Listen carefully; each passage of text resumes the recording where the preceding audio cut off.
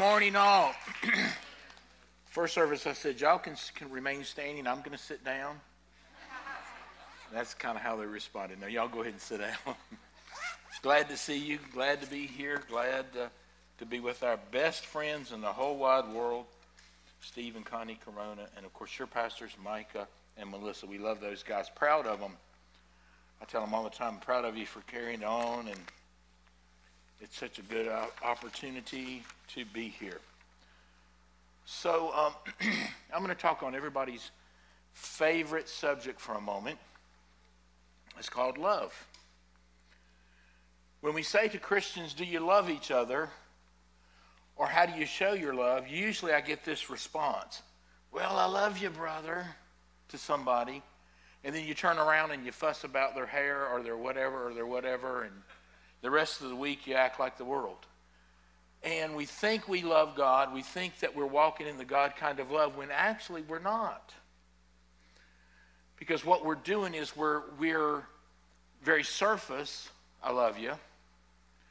And also it's just very superficial and not genuine. And there's no power there. You know, Galatians chapter 5 verse 6 says that faith worketh by love. And so we have to understand that if there's a power there, and we've got to know how to access that power, right? 4 of you in the house. Isn't that awesome? You're going to have to help me out here today. So, you know, if I say something good, you can amen. If I say something bad, you can say amen twice. No booing, please. So we'll just talk about this for a little bit. If you want to go ahead and find your place in your Bible, if you have one with you, to Ephesians chapter 3. Ephesians 3. You know, I'm just minding my own business one day studying the Bible. Now, I'm not a Bible scholar. I'm not a Greek scholar. I'm a student. But I love the Word, and there's life there. And for me to be victorious in my life, I've got to have a deeper understanding of the Word.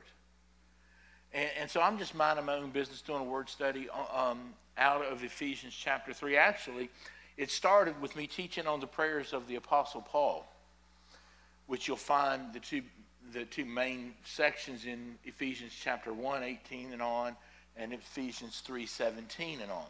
And so I'm just minding my own business reading through this, and it just kind of came to me as I read this that when we talk about love, we talk about it one-dimensionally. I love you, brother. But there's so much more to it. Actually, in this scripture I'm going to read here in just a second, you're going to see that there's actually 7 different dimensions of love. I'm going to talk about the foundation of it today, just so you kind of know this is where we start. And so Ephesians chapter 3, I will start in verse 17. Actually, let's just start in verse 16. It's all good. The Apostle Paul's praying to the church of Ephesus. Now, you know, just so you know this, the church of Ephesus was the most spiritual church. He could really dig in and get into the Word with them. The church of Corinth, on the other hand, was the church that was behind no one in spiritual gifts. But the Apostle Paul said to him, I have so much deeper meat to give you, but you can't handle it yet. I still have to feed you milk. So, you know, just the gifts of the Spirit don't make you spiritual. An understanding of the Word makes you spiritual. So he's praying for them because of this. He's praying over in the church of Ephesus here in Ephesians chapter 3, that he would grant to you, according to the riches of his glory, to be strengthened with might by his Spirit in the inner man. So here's what he's praying. He's praying that you'd be strengthened. It's my prayer for you when I pray for Living Word Family Church that you'd be strengthened on the inner man. But now here's how it's going to happen. Because we've already said, Galatians 5:6 says, faith worketh. The word worketh is the Greek word energeo, and it means to be energized, to be activated, to move forward. It's always an action word. So faith is activated by love.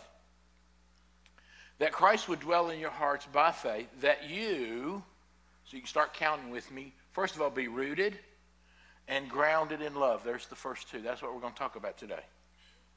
So that you would be able to comprehend. In other words, if you don't get these 2 down, You can't comprehend with all the saints what is the breadth, length, depth, height, and to know, be intimately acquainted with the love of Christ, which passes all understanding, that you might be filled with all the fullness of God. Now, how many of you like to be filled with all the fullness of God?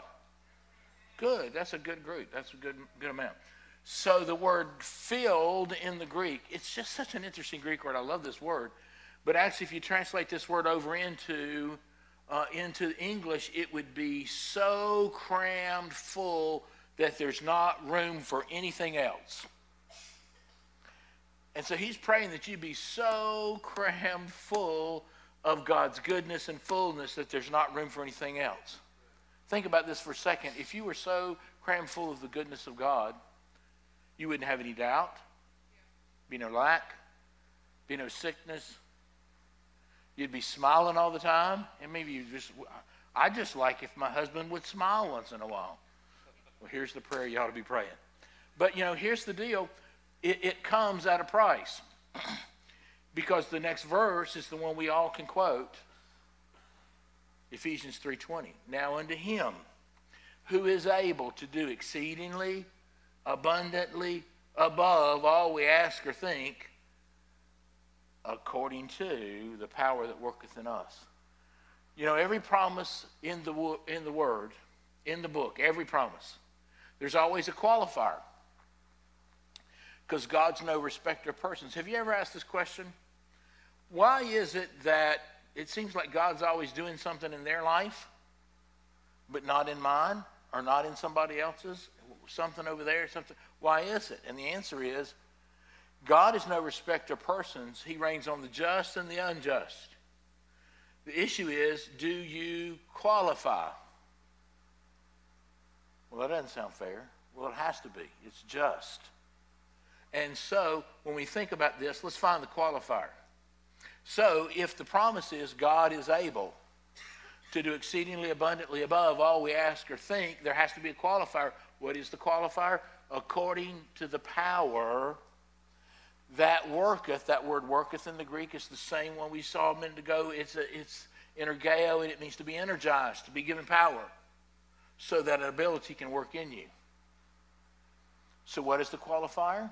That the power worketh in us. Now, what power are we talking about?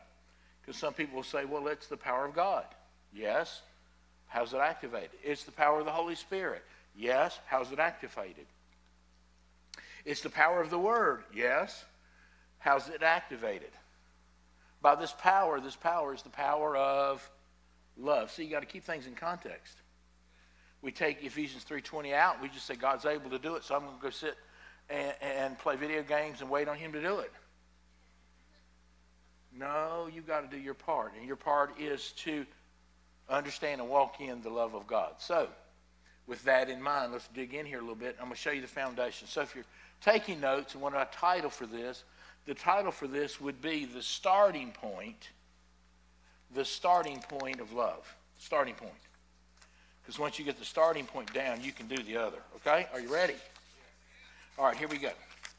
So, once again, verse 17 says that Christ may dwell in your hearts through faith, that you be rooted and grounded. So we're going to deal with being rooted and grounded today.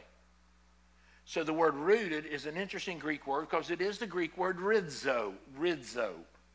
And the word rizzo means this.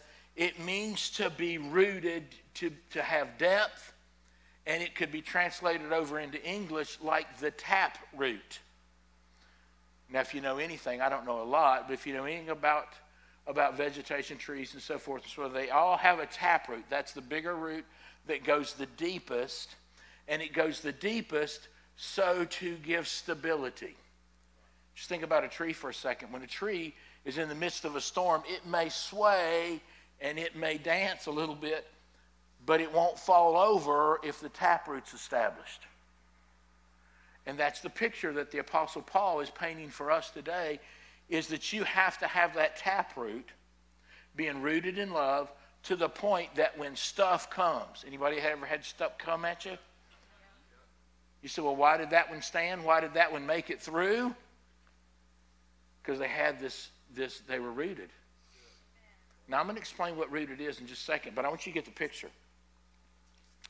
Because it's so vitally important that you understand, man, this is vital for my success. This is vital for my survival. Because when stuff starts happening, have you said this? Because I know you're very faithful here, you're committed here, you love this church, you love your pastors, and you receive from them. But have you ever said this? I don't know how people in the world make it in a day like today.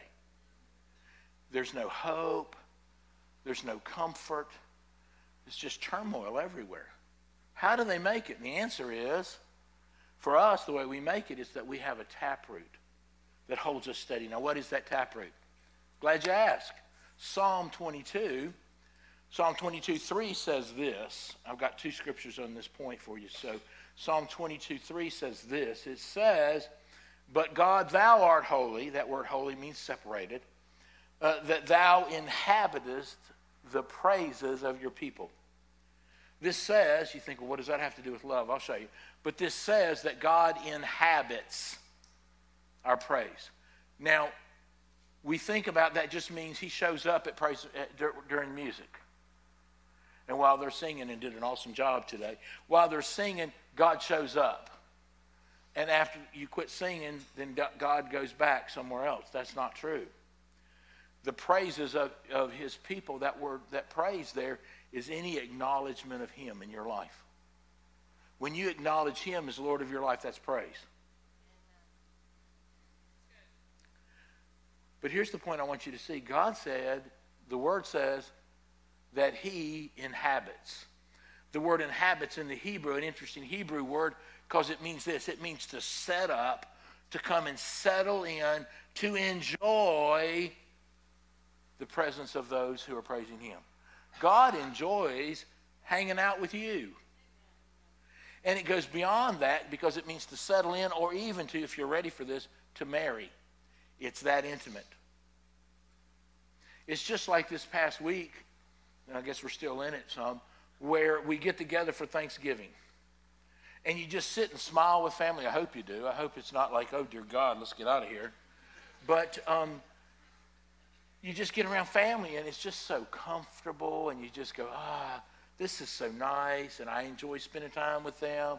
It's like that, except on a greater degree. Because that's what God does when you get together. God shows up because he wants to be, you were created, by the way, to fellowship with him. You're not a knot on a log in the body of Christ. You're not a wart on the little toe of the body of Christ. You are special. And he loves hanging out with just you. Sometimes I'm sitting in my prayer chair and say, hey, God, let's just hang out. He's good with that. And so we understand this, and then go to the next scripture I want you to see is, you might have read this before. You might have heard somebody say this. John chapter 3, verse 16 says this, for God so loved the world that he gave away his only begotten Son, so that you might have salvation. God loves you that much. So here's the taproot. Are you ready? So I said all that to set us up for this. The taproot of love is having a revelation. Understanding. You can have head knowledge, but if you don't do anything with it, it doesn't amount. And it's got to get from here to here. This has to be the very essence of your being. You have to know that God loves you. You've got to come to that place where you know that no matter what goes on. See, I grew up in a somewhat traditional church. I won't mention the name, the denomination, but we got our sermons from the National Geographic and the local newspaper usually. A lot of growing up there, right? And so I was always told, because when I would do things bad, I know nobody else in here has ever done something that they later felt bad about, but when I do things bad, my family, why they did this, I don't know, but they would say, you better back up. God's going to strike him with lightning for that one. And so I grew up. If you'd hear a clap of thunder, I'd run for cover. Because I was, I didn't, anyway, doesn't matter.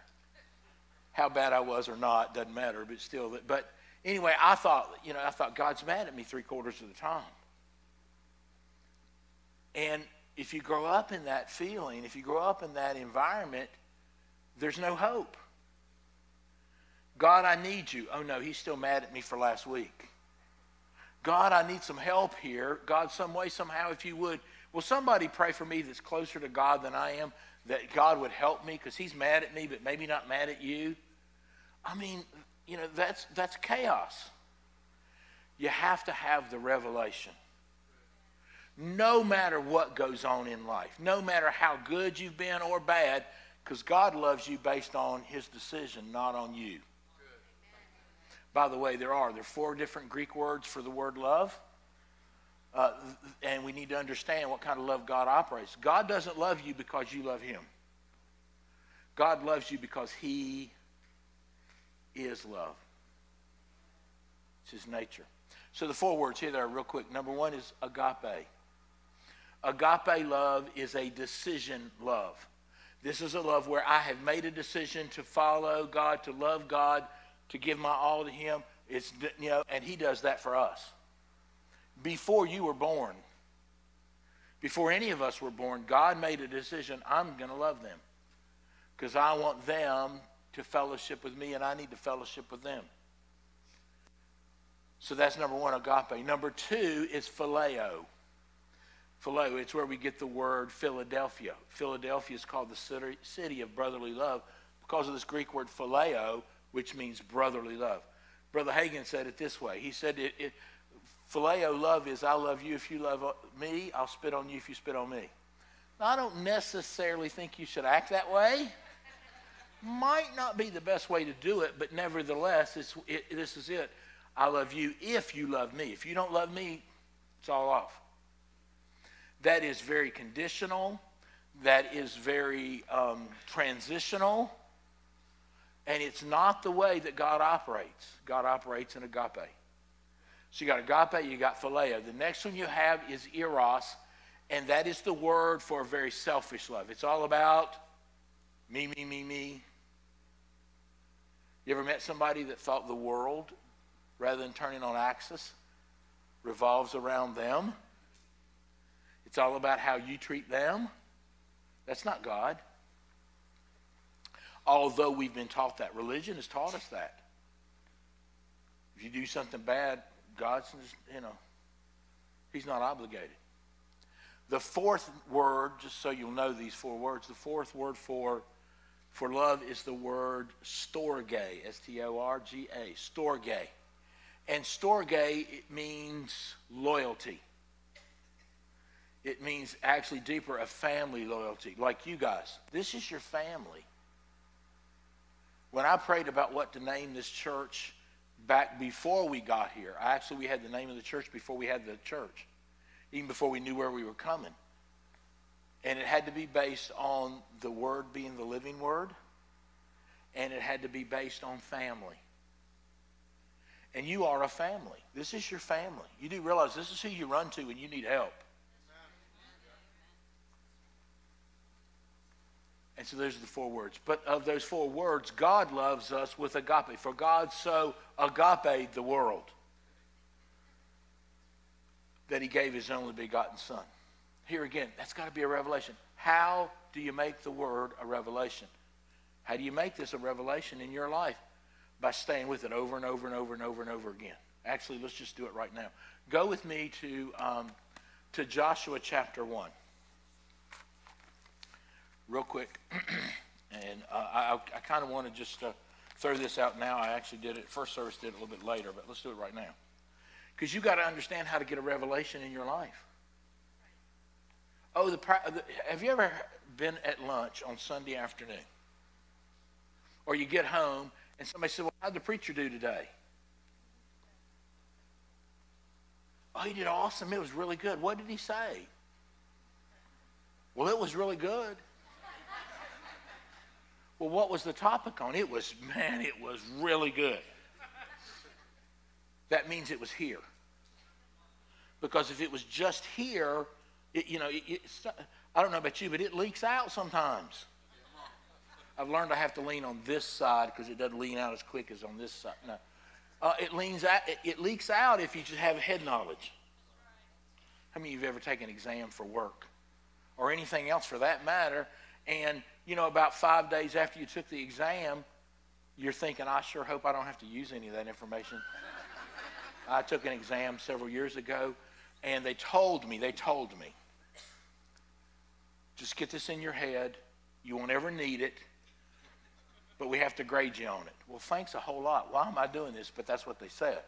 So it was just here. I didn't apply it. I didn't use it. It's just here. Joshua chapter 1 tells us how it becomes revelation. Now, let me set it up for you. Joshua starts with this phrase from Father God, Moses, my servant, is dead. Now you take the people into the promised land. And Moses was a mighty man, right? I don't think anybody disagrees with that. Joshua thought Moses was so wow, and he was second class. Joshua said, if I can just be at his feet. A lot of people do that today.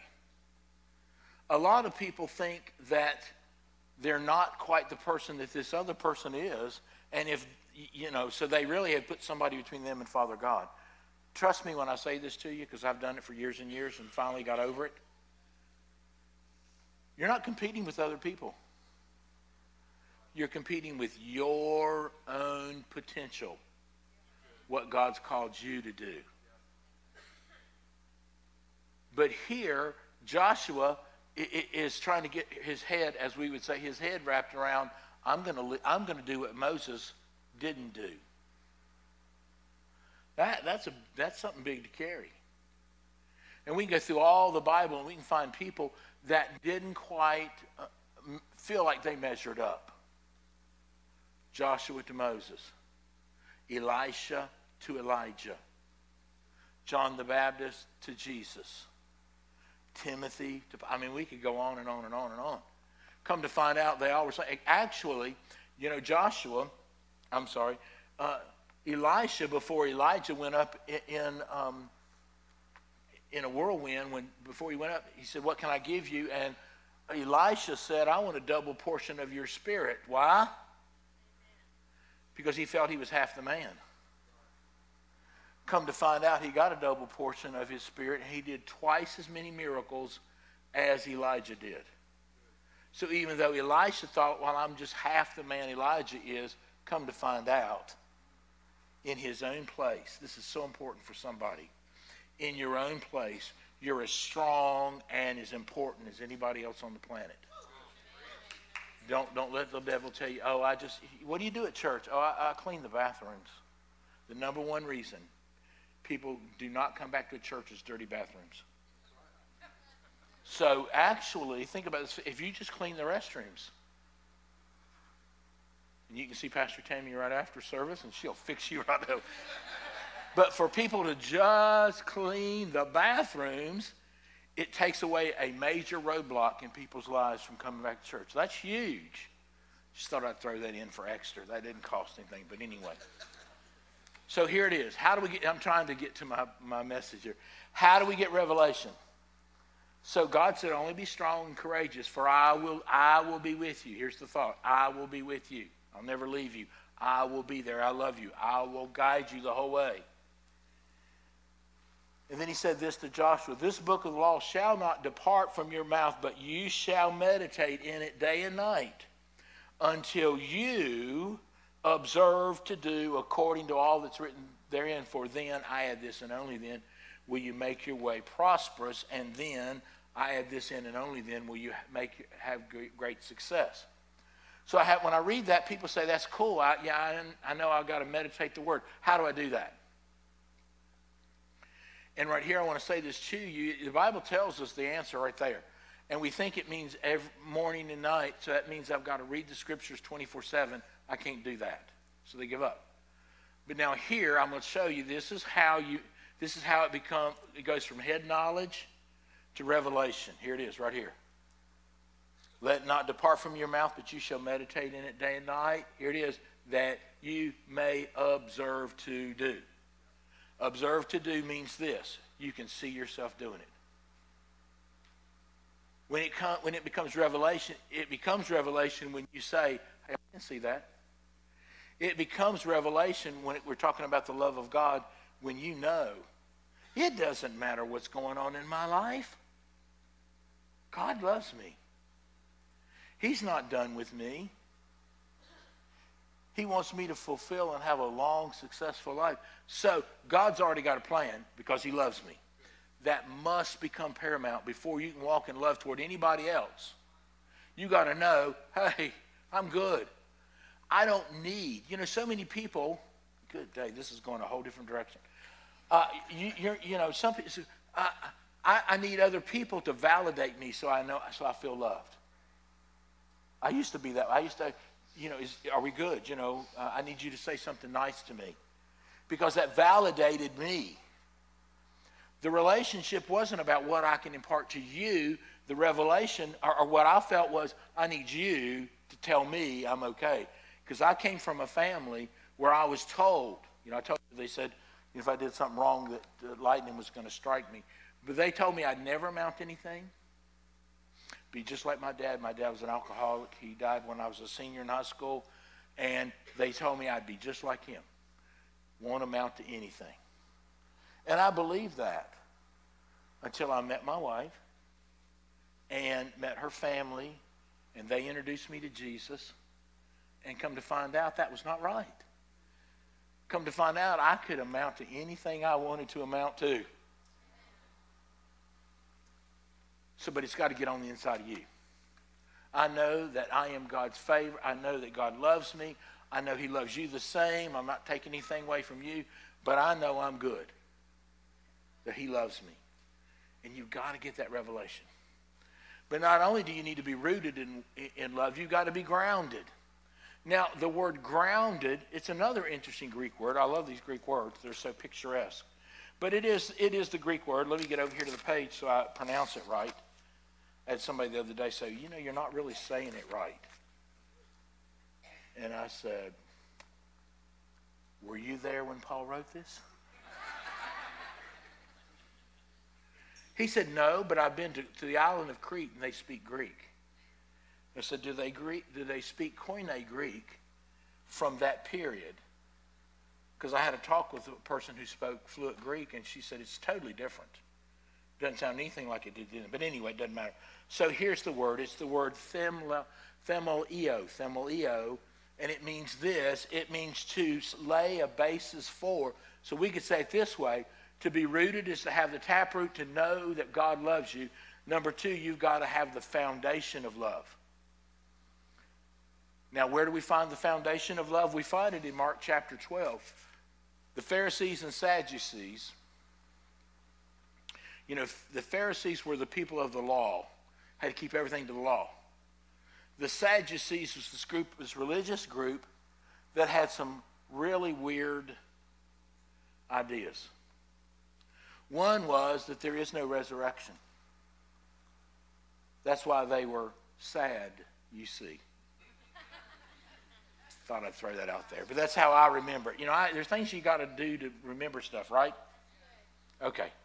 Just act like I didn't say that. Just think to yourself, I still love him, even though that was corny as all get out. It'll be okay. So here it is. So they were questioning Jesus, trying to find out if he was the real Messiah. And they said, tell us, Master, what is the greatest commandment of all? And Jesus here in Mark 12, verse 30, he says this, thou shalt love the Lord your God with all your heart, soul, mind, and strength, and your neighbor as yourself. 2 verses put together. And of course they said you've answered correctly. So the foundation of love is this. You've got to love the Lord your God with all your heart, soul, mind, and strength. So real quickly, let me just give you those 4 so you'll have it, so you know. Because this is the foundation of love. You can't actually walk in the power of love if you don't have the foundation right. Number one, you got to know. Everybody can turn their back on me. Everybody can just, I'm not interested, but I still know God loves me. You've got to have that. Secondly, you've got to have the foundation. You've got to love the Lord your God with everything. First of all, with your heart. The word heart in the Greek is the Greek word cardia. And it's the word used, actually, if you go to the old city of Jerusalem today, there's a road right in the middle of the old city, and it's called the Old Cardia. And it's called, the word cardia means the middle ground. So your heart on a level is the middle ground. It's where decisions are made. It's where your intellect, your emotions, your will all come together and create this middle ground where decisions are made. So actually, Jesus here is saying, you need to love the Lord your God with all your decisions. They've got to be godly decisions. Duh, but they do. Number two, you've got to love the Lord your God with all your soul. This is the Greek word suke, and it means emotions. You've got to keep your emotions in line with what the Word says. Oh, dear God, this is going to take me out.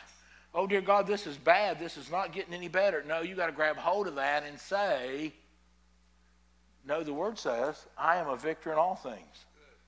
No, the Word says that I am an overcomer. So I've got to hold. God loves me, so therefore I can hold to this. The third one is that you've got to love the Lord your God with all your mind. And this is the Greek word dianoia. Dianoia.